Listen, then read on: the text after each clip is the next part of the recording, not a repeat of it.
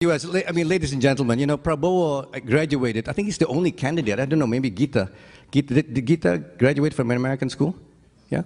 Okay, so Gita, who I understand is going to run for president, and Prabowo is the other candidate who graduated from American school. So what does it mean? It means that Prabowo is very pro-American. He's been to American high school. He went to American grade school. I mean, you know, he's been going to American school all his life. He went to Special Forces. He was in Fort Benning, Fort Bragg.